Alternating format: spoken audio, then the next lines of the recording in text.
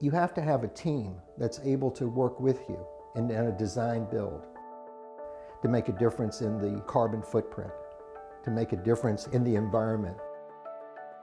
BASF made the difference. It made the difference in how this house was being constructed. They showed a new avenue for us to go, how to save wood, how to get rid of the cellulose, how to bring in polyurethane, the wall-tight program system, how to use the neopore on the exterior to give it an R5 rating. And to be able to do one accomplishment that I never thought in 30 years that was possible, which was to take a 2x4 wall and get an R22. This is something I've only been able to accomplish with a 6-inch wall. And to make it happen, you have to have a good team again. And that good team is the build science architect that's there on call. That makes the difference.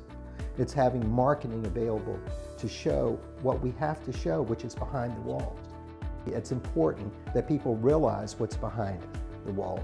This is the neopore, which is infused with graphite. It's kind of like, I guess my analogy is I had a 68 Camaro, all steel. Now I've got a Corvette with some carbon in it.